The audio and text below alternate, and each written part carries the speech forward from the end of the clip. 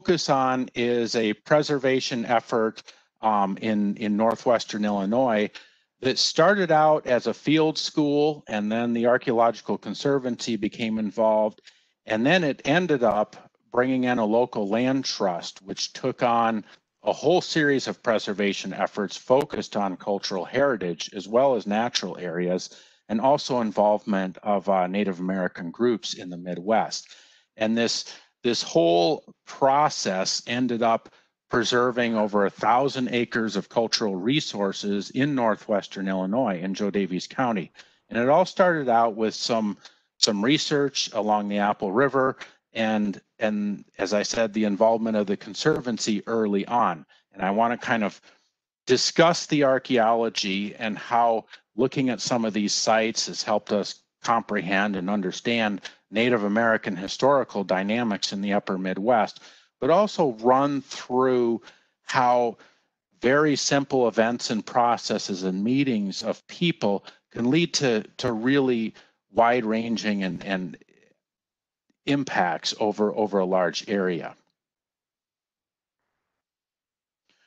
The area I want to talk about is located in northwestern Illinois, and it's part of the driftless area, which any of you who travel through the Midwest are well aware. It's known stereotypically as a land of flat and rolling corn and soybean fields, but it's actually much more diverse than that. And there's an area of the Midwest in the upper Mississippi River Valley called the driftless area, which was not leveled by glaciers, which means that it's a very ancient landscape that's rugged, it's heavily dissected, and it's beautiful. And it has a very unique set of natural environments as well as a cultural heritage for Native American people who lived in this area over many millennia.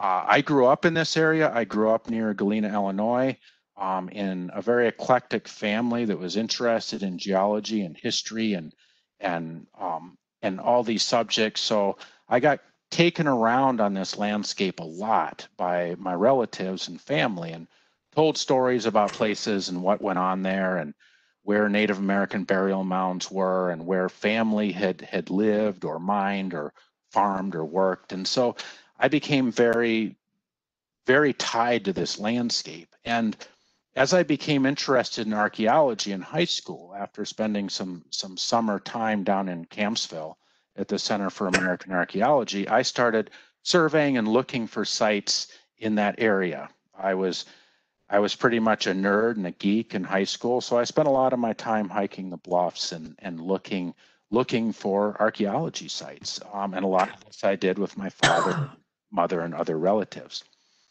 The driftless area, as you can imagine, like most parts of North America, is completely inscribed with the Native American past. Fields are full of the stone tools left over from campsites and villages and towns. There are rock shelters everywhere in the valleys for habitation in the winter. And the bluff tops and high hills of the area are covered with very visible burial mounds, often overlooking habitation area, that make a very prominent pronouncement that we are here and our ancestors are here. And these cover the landscape. There's also rock art and other archaeological remains within the driftless area, and it's a very unique and it's a very, very special place. Even in post-contact times, the history of that area for Native peoples is unique. In much of Eastern North America, the frontier and its kind of violence and genocide and removal and all the conflicts that were involved with start out very much involved in the fur trade between Euro-Americans and Native Americans. And that for sure was going on in northwestern Illinois and other places, but there was a twist to that story in that there were deposits of lead that were available, especially to the Meskwaki and the Ho-Chunk and other tribes in the area. And they mined and they smelted and they traded this lead, and it wasn't something that was done as kind of a side venture in relation to other things. These were really substantial industrial scale productions on a really impressive scale. And this is just one example of a Meskwaki lead mine north of my hometown in Galena. You can see my father standing in the trench there, but it's a trench that's 30 feet deep and 300 feet long. I mean, that's a very substantial mining operation. So this whole area has a unique and interesting history. It's different from other areas. But I want to kind of back up in time before here and go back to about 1000 AD, maybe 900 AD, and I want to kind of lay the framework for some of the sites we're going to talk about. At that time, you're nearing the end of what archaeologists refer to as broadly as effigy mound culture that subsumes a whole bunch of regional and variations, but it's thrown around generally to describe late woodland societies in southern Wisconsin, northern Illinois, eastern Iowa, southeast Minnesota that were hunters and gatherers and gardeners, but also were constructing these fairly massive burial mound complexes, and many of them were in the shape of animals, which reflected likely clan affiliations, tribal societies, and also the cosmology and the beliefs of the builders. And we obviously don't understand all of this, but I'm biased, but I think it's one of the most fascinating kind of historical, archaeological, kind of monumental projects in history, is that you have a people putting their belief system in these huge earthen monuments literally all across the landscape. Toward the end of effigy mound period, and again, when I talk about woodland or effigy mound or Mississippian, I'm talking as an archaeologist, that this isn't, we're talking about how we've organized sets of material remains to communicate with each other. It doesn't necessarily correlate to ethnic groups in the way people saw themselves, obviously. But toward the end of the effigy mound period, or the woodland period in the Midwest as a whole, you begin to see some stresses on resources and some evidence of strain on the environment. You begin to see more fortified villages. There's issues cropping up which are straining traditional ways of doing things, and people are looking at how to deal with these changes. And in the South, people develop a series of cultures that a lot of you are familiar with, referred to as Mississippian. And these groups lived in much larger fortified towns with public plazas and large platform mounds for elites or religious structures, and were much more reliant on domestic agricultural crops than their woodland ancestors.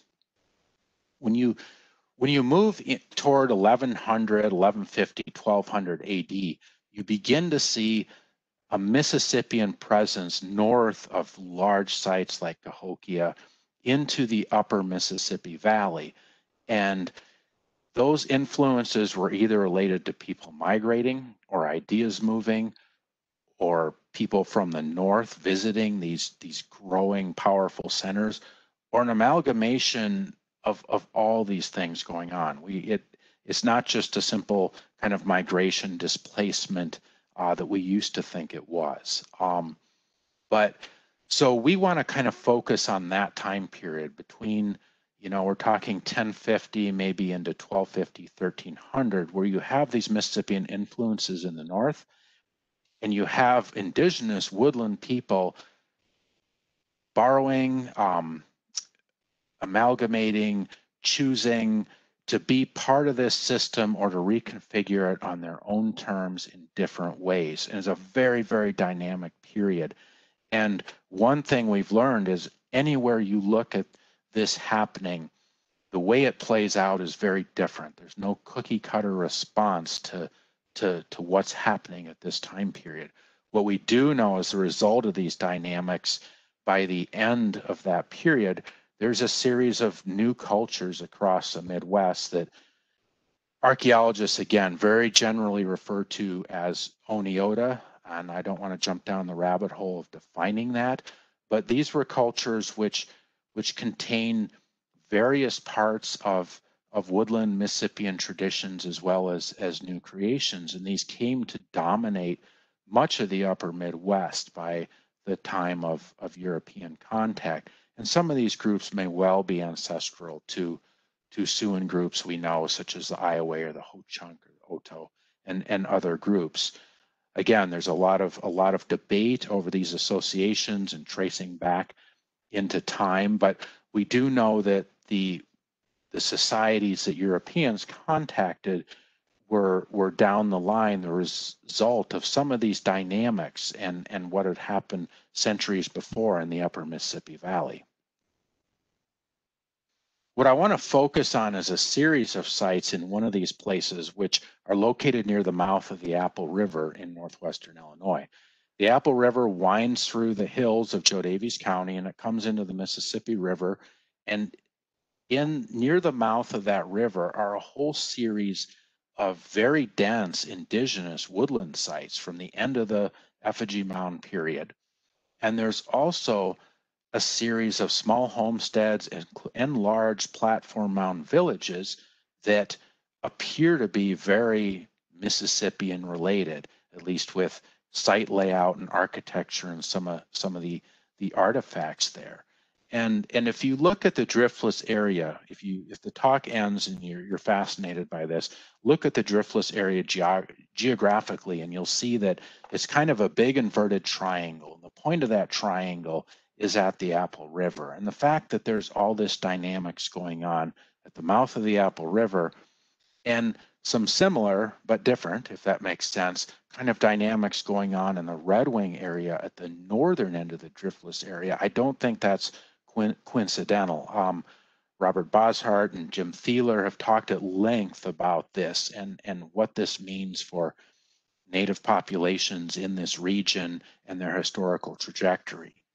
But we want to focus on several of these sites. And when I started walking this area in high school and reading some of the earlier works, it was apparent that people have been aware of these unique Mississippian-related sites in the north since the late 19th century. Pioneer W.B. Nickerson stated straight out in his reports to the Peabody Museum that there are sites on the Apple River that belong down south and in the southern states. And he did work at these sites. The University of Chicago under Fay Cooper Cole did their first archaeology work in Jo Daviess County. They worked on some of these sites in the late 20s and early 30s, trying to make sense of what was going on here in relation to Aztalan and other places that were northern Mississippian sites. So there was a long history of people looking at these sites, and I talked to a lot of local collectors when I was younger. I also walked these sites. In 1998, I was able to do an archaeological survey of a lot of the lower Apple River Valley. And what became apparent from that survey was that there were a lot more Mississippian and terminal woodland or end of the effigy mound period woodland sites in that area than we had known before.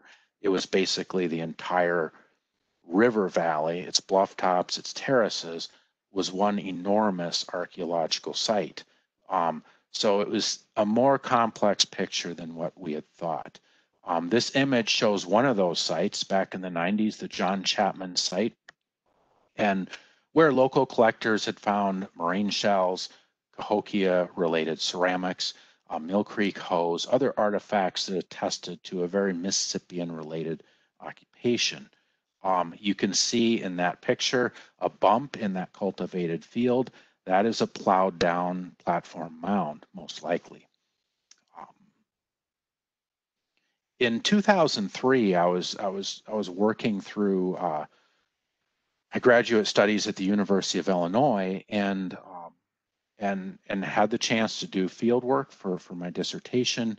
And my advisor, Dr. Tim Pocketat, was willing to bring his well-known Cahokia Field School north to the Apple River for the summer.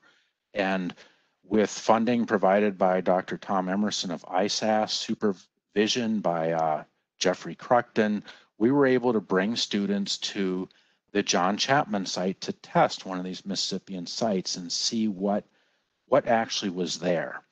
Because it was critical to do at that time, because the Chapman site, one of these larger Mississippian sites, was for sale. The owners, Ken and Judy Williams, were under intense pressure from banks to sell off property holdings to pay farm debt.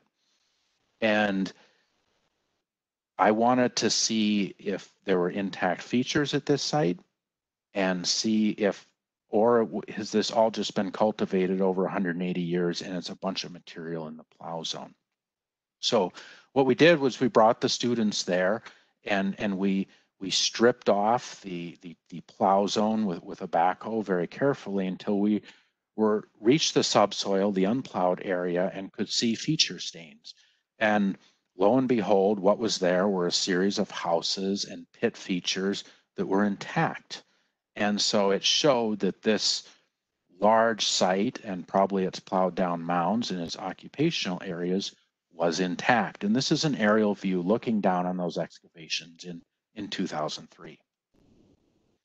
This collage here just shows students watching the backhoe as it removes increments of disturbed plow zone, students mapping features and the activity of screening material for artifacts. This shows a profile of a large roasting pit, as well as a plan of a house and a map showing those houses. For any of you who are familiar with Mississippian material, you'll immediately realize that those are not wall trench houses, which are standard on large Mississippian sites in central Illinois River Valley, Cahokia, other areas to the south. These are basins with single posts, much as the local woodland tradition had built for many centuries, which is interesting. The artifacts from these excavations are really fascinating because you have a lot of what you would expect, arrow points, you have a lot of end scrapers, which are common for sites up north that have interactions with woodland and Mississippian people. And the ceramics are also very telling because you have examples, for instance, in the middle here of very polished, very hard pieces of vessel, which are probably coming out of Cahokia. And then you have local copies of this where people are inscribing Mississippian motifs and designs into wet clay instead of leather hard clay. And you can see the intaglio of that in the reverse when you flip those over. So the local copies are a little different. There is also, not a lot, but there is some terminal woodland or indigenous woodland ceramics, which tend to be castellated or collared and corded materials that are grit tempered instead of shell tempered.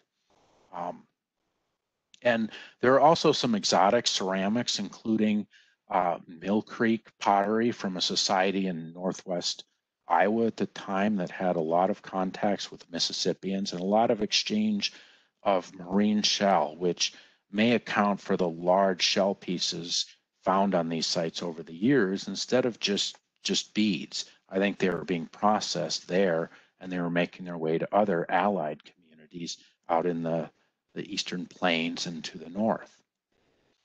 Aside from these kind of ceramics, you also have a set of vessels that kind of blend Mississippian and woodland kind of shapes, as well as surface treatment and the incision of new sorts of nested designs there. And I think what we're seeing here is we're seeing local people reconfiguring their site layout and some of their artifact assemblage in a Mississippian way, but they're keeping traditional architecture and other forms of subsistence and ways of living, and they're playing with the cultural dynamics of the time. And what ends up resulting down the line is is one of these cultures that Midwestern archaeologists refer to as Oneota that I mentioned earlier. There are collections of material from other Apple River sites and sites close by in Sebula, Iowa, and across the river that have, they're definitely Oneota sites. I think they're probably the descendants of these people. But what's interesting is as an archaeologist, you know that you rarely get a chance in the material culture to see this change because it happens so fast. You have a set of kind of cultural, dare I call them, norms or ways of producing, material remains and what you're using, and change happens fast. And the next time you see it in the archaeological record, it's different, and it gets labeled a different culture or phase or whatever. Well, it's the same people, but they're not fossilized. They're changing over time. And what's neat here is we actually caught that snapshot that shows that change over time that'll help us understand some of the dynamics of this history. When we did these excavations, and it became apparent that these features were still present, what we did was we had a visit by my mentor, Dr. Paul Gardner, the former Midwest director, and he came and visited the site, and he talked with the landowners, and we were able to have a discussion, and they were impressed with the archaeology and the value here. And even though the banks were really turning the screws on them, they took the site off the market so that it could be purchased by the Archaeological Conservancy. And then the Conservancy held it until a local land trust named the Jo Daviess Conservation Foundation could buy it. And in that interim, there was a geophysics survey of the site, including the plowed down platform mound. And here you can see some of the structures which are still intact. This mound was a favorite of collectors because of the moraine shell beads that were plowed out, but it does have intact stratigraphy. There was also a controlled surface collection later to identify other major habitation areas across the terrace. But the holding of the property for the Jo Daviess Conservation Foundation to buy was really something unique. They're a land trust. They deal with natural conservation. That was their mission at the time. And they were raising money to buy what in essence was a giant cornfield.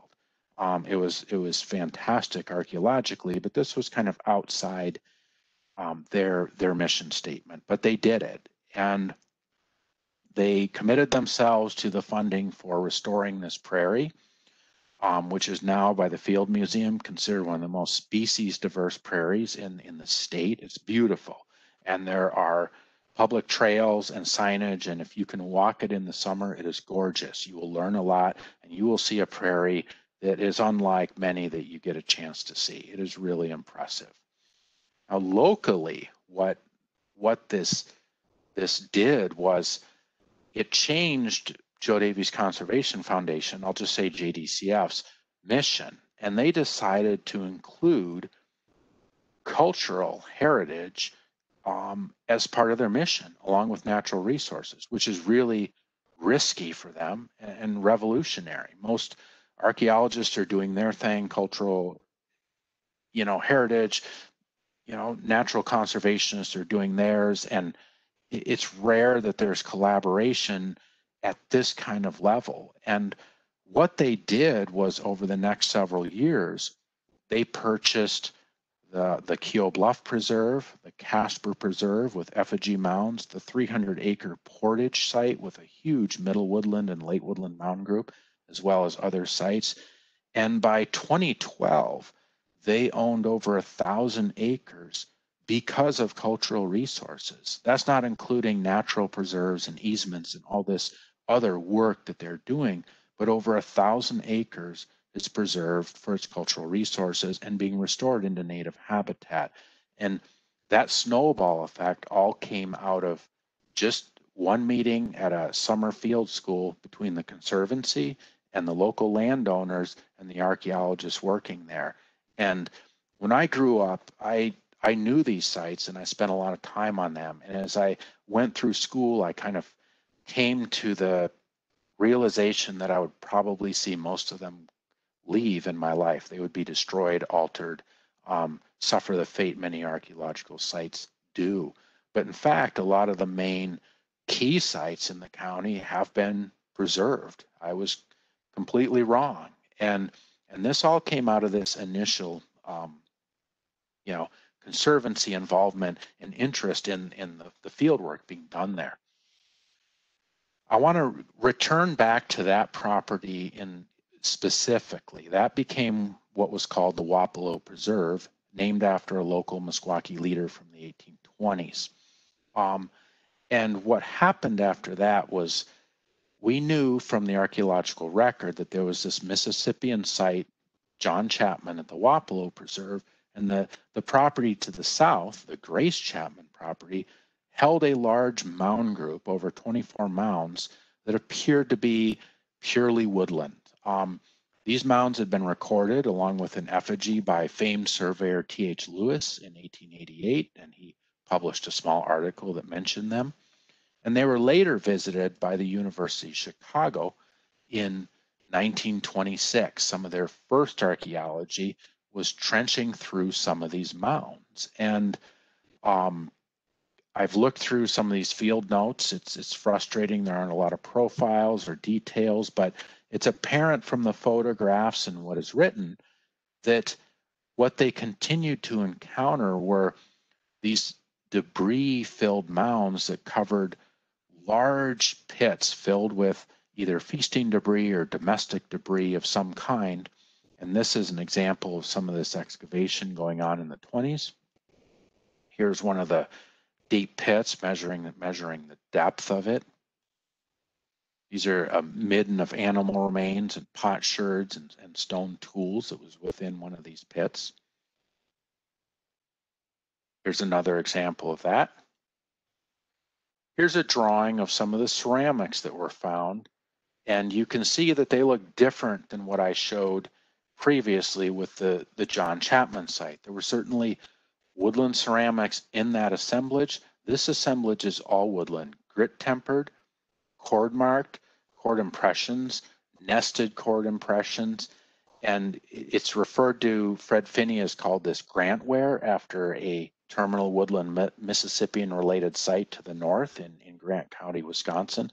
But the assemblage is purely woodland. And this was really interesting, but it was all considered for many years that this was just a woodland mound group. That land, over 70 acres, went on the market for sale in 2014 or 15, and the Jo Daviess Conservation Foundation purchased it. They realized it was the next big terrace to the south of Wapello. It contained a site which was important, and it could be a continuation of this prairie preserve. So before they put it in prairie, we did a controlled surface collection of the site with the volunteers who work with the Wapello site from Hanover, JDCF staff. We had 3 or 4 school districts involved, and any number of volunteers who braved some very wet and cold and rainy days to do this surface collection. And what we found was that it wasn't just a woodland mound group that was there, but there's a very dense village or habitation site associated with it. And also, of course, there are earlier woodland, archaic, and even late paleo cultures represented. This gentleman you see in the slide, Jonathan James, was a student who was working with one of the school groups, and he was taking his time on the survey line because he was breaking apart all the clods of dirt because he wanted to find something. And the teachers kept badgering him to move along, move faster, move quicker. He was holding everything up. And finally, he gave up and decided it was time to rejoin the group, but he broke open one more clod, and he's like, I think this might be something. And it was a late Paleo-Indian projectile point. So we have a whole suite of occupations across this terrace. And This just shows an example of some of the stone tools that we found from different time periods. And of course, we also found small triangular points and grit-tempered ceramics related to this dense woodland habitation site that was there. Another thing we found on the northern end of this field were small triangular points and end scrapers, very similar to what was found at the Chapman site. And it looked like from the surface collection that there was a little bit of a gap between that material and the woodland village and mound to the south. The next phase in this work before the prairie was planted was Dr. Tim Horsley came, and with a series of volunteers, he did some geophysical survey across this terrace, and I won't go into detail into his results, but it was what he was able to show was not only are there likely mound remnants there, but also features related to houses, possible plazas, pit features, some possible post circles. That this community is large and it's complicated.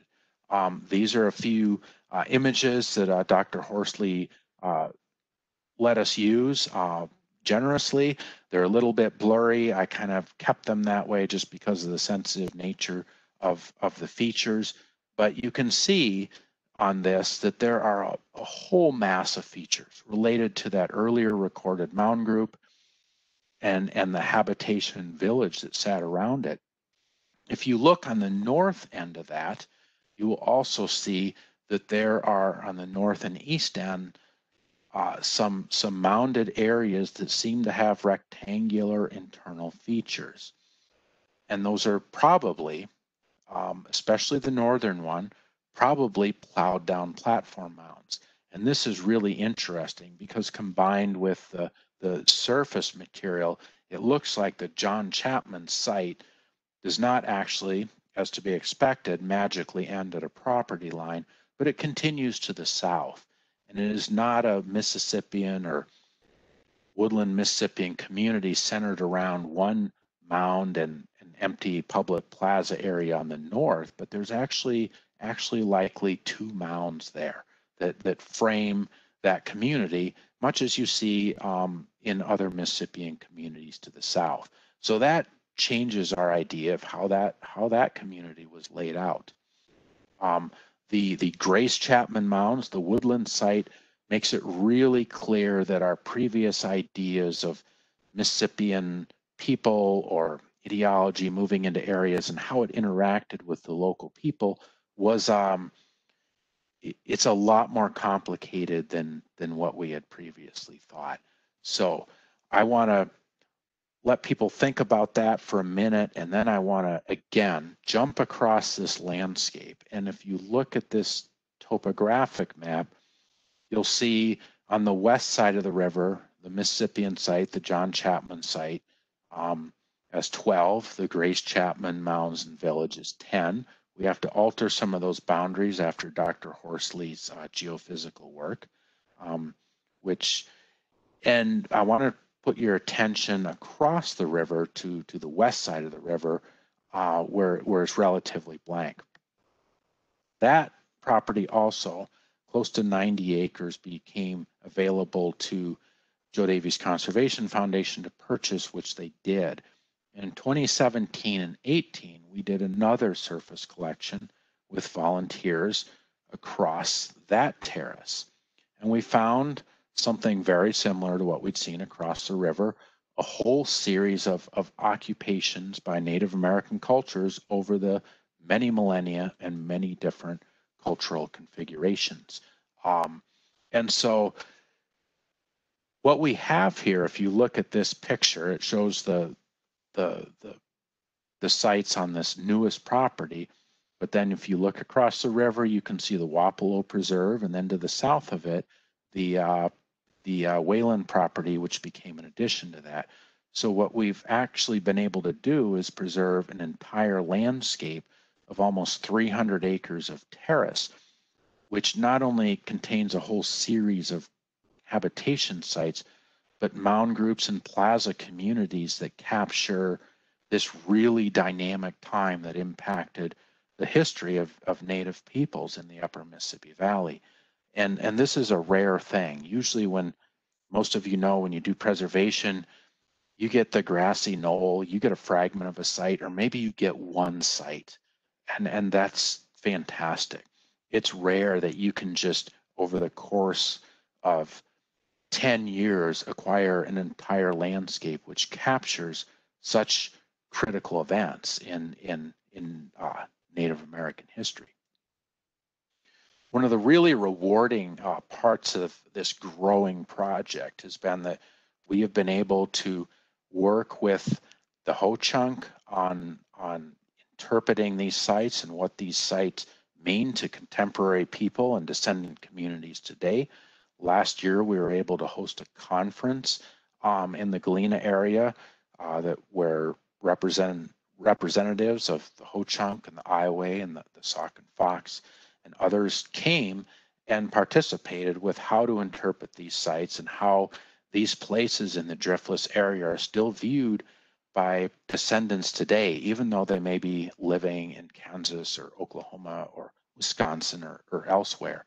And so this is an ongoing discussion which is going on and is kind of guiding the process of how we move forward with these preserves and with their presentation. So I kind of want to just leave everyone with the idea of how important these sites are to understanding Native American history and kind of its dynamics during a very fluid time of cultural change, and also how many times we can, especially now, despair when we look at our situation and say, well, what can I do? Or what is this little effort we're involved in locally going to do in the big picture? And when it comes down to it, you don't know. But there is a good chance that things as small as a site visit or bringing people to a site, be it the Archaeological Conservancy or a land trust or Native American groups, can lead to things which you cannot envision in the present. It can lead to things like what's happened here, where you have a massive preservation project that all came out of a summer field school and my mentor, Paul Gardner, coming by to take a look at this site. Nobody would have imagined that this is where it would have led, but it did. So go out there and do what you can to preserve some of these sites. I'll sign off here. If any of you are still awake and you're really interested in these sites, JDCF, the organization I mentioned, which is local, which purchased the John Chapman site from the Archaeological Conservancy, is having an event as a fundraiser coming up, and I'm going to be looking at a collection from that site that a local person had acquired and discussing that with the audience. And I'll just leave this slide here for a minute. If anybody wants to participate on JDCF's Facebook page, they are welcome to do that. It's October 3rd at 1 p.m. and we can talk more about the material remains, the preservation efforts, tax role in this, or whatever you like. And with that, I think I will sign off and go from there. Thank you. So if anybody has any questions, read into the section of the app, and Phil can answer anything that you want to know.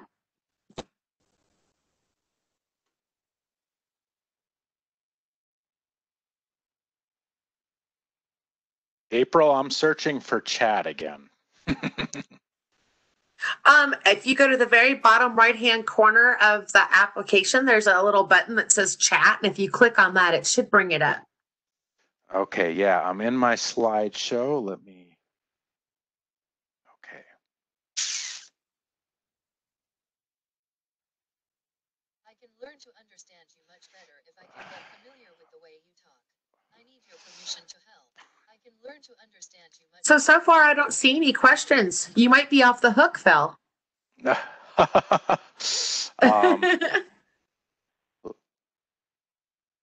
Someone's asking if we can send out the information for the October 3rd event, and we would be happy to do that.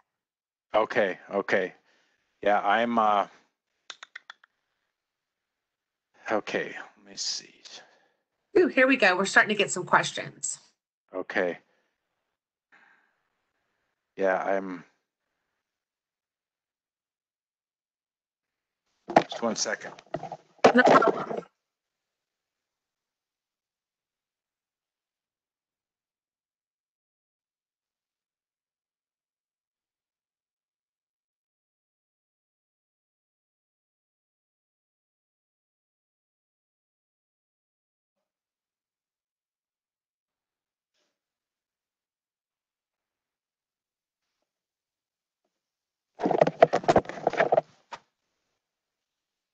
Yeah, I'm seeing the slideshow, and I'm looking for,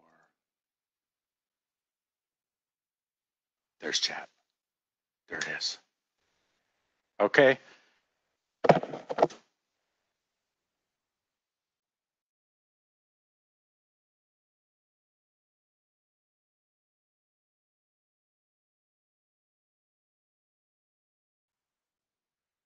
So it looks like we have 3 questions in the Q&A portion.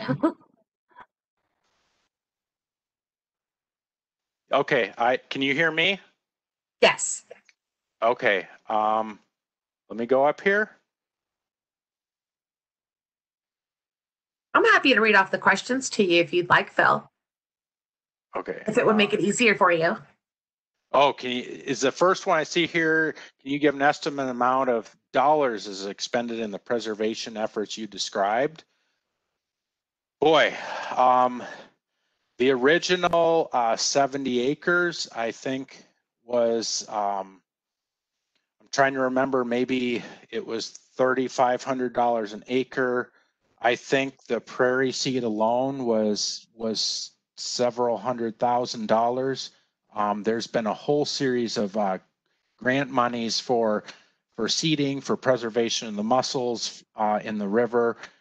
We've tried to like kind of use, conservation, natural monies, as well as, monies related to the archaeological remains to do some of this preservation work. But I would guess if you added everything up as far as archaeology, purchasing the land, seed, all the man hours, you're well over $1 million at least.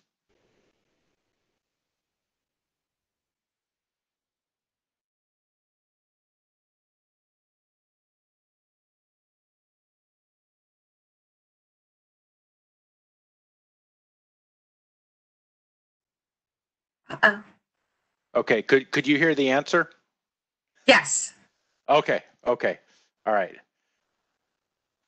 Okay, and then I see there's an article about where did the money come from. It came from a lot of different sources. There was a lot of grants applied for from the Grand Victoria Foundation that JDCF applied for. In this process, I meant to mention we were able to get the site on the National Register, which also helped like with gaining funding. We kind of used any means necessary. When Paul was involved with the project initially, there were some very rare mussels located in the Apple River. These allowed access to funding for the site that wasn't even related to cultural resources. So we basically kind of reached out to any source we could find for whatever reason. And one thing this project showed us locally and JDCF and others was that when you combine interest, whether it's people's donations or funding agencies, when you combine natural and cultural conservation together, you cast a much wider net of interest as well as people and organizations willing to give money. That it's a really good formula for because there are monies related to cultural resources that can be helpful for people doing natural conservation. And for us archaeologists, we're always crying about money, but we also often have these parcels of land that if we would take care of them and rehabilitate them and put them into native plant communities, there would be funding sources available that like we don't know about. But by partnering with those kinds of organizations, we can work with them and do that. I see, do Clovis period findings ever occur in the driftless area? Yes, there's Clovis points that have been found in Jo Daviess County. A lot of them are sort of on the edge of the driftless area, but they have been found there.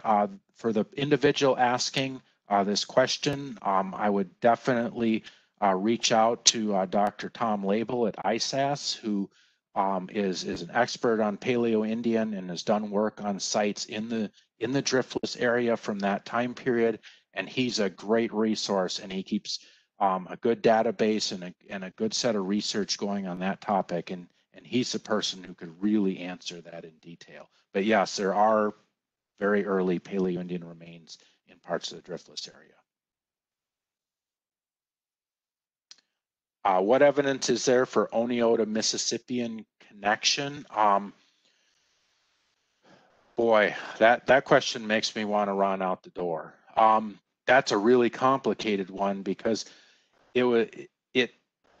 it's obvious that after this period of dynamics in the upper Mississippi Valley and upper Midwest, later on you have this whole suite of cultures referred to as Oneota, which share a whole similarity of traits with woodland and Mississippian people. And there's been very vociferous debate among archaeologists about whether was Oneota developing in the north along with early Mississippian societies. Is it a result of this influence? Is it something totally indigenous? And that debate goes on, especially as our term Oneotas gets more broadly expanded. But focusing back on this local area, I think when you look at the very end of this sequence on the Apple River, and Dr. Tom Emerson has laid out a series of phases, and his last one is kind of a tentative savanna complex. It covers some sites at the mouth of the Apple River, and there's also some other ones at Sebula and across the river that I mentioned in Iowa, where the ceramics are very much look Oneota. They don't look Mississippian or woodland. And I could be wrong. I don't think that's an intrusive small Oneota population. I think those are the descendants of the people who are at John Chapman and Mills and Lundy and some of these other sites that we see up a little bit up the Apple River earlier on.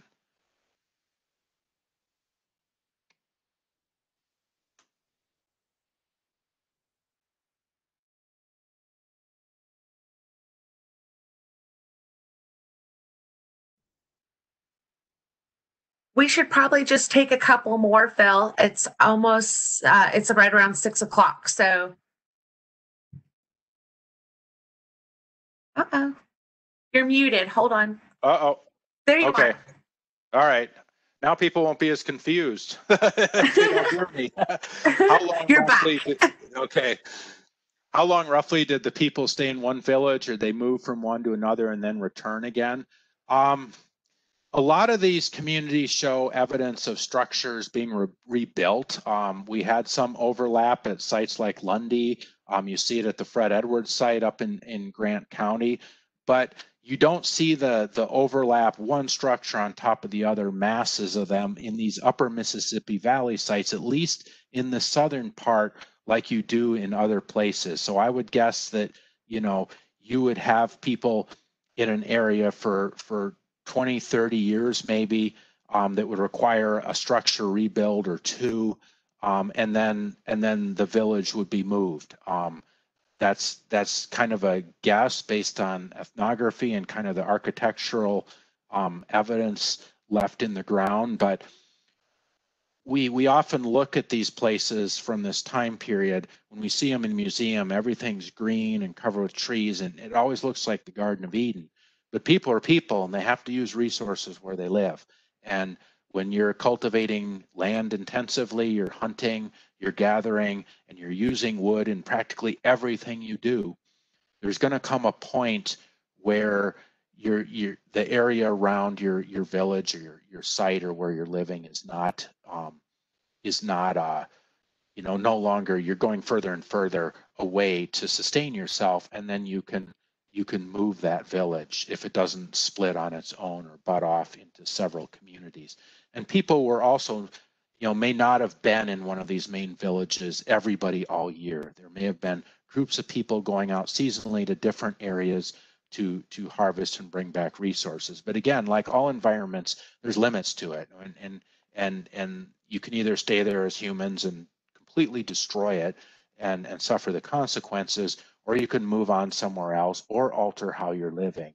But it looks like one of our issues with interpreting some of these sites is that we don't have enough archaeology done across these large sites with dates to really, we don't have the detailed kind of sequence like you see in the American bottom. So when we look at a terrace like the Apple River with the John Chapman site spread across it, it's like, are we looking at one great big site, or is this, 4 generations moving across this terrace, reconfiguring the site as cultural change happens? We don't know that. So this is a difficult question that we don't have the answer to. It'll only be after more work that we can address it.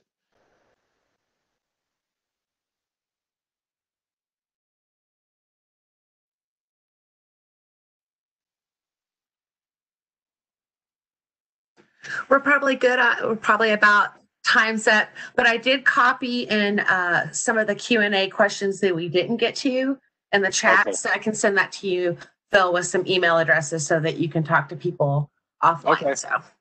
All right. Thank you, everyone. Thank you, everybody. We hope you'll come to the next one. We'll be announcing the next one soon. Thank you.